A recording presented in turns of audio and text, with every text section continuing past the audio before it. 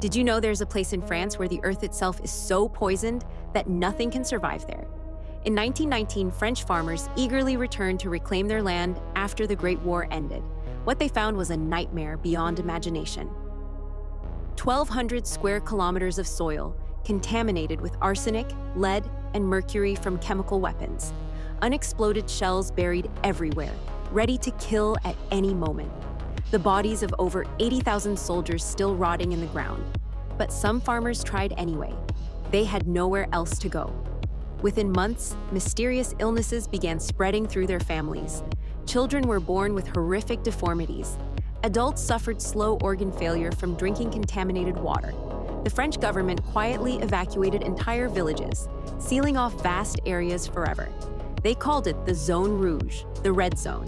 Today, over a century later, warning signs in multiple languages still mark the boundaries. The soil will remain toxic for hundreds more years. Some wounds never heal.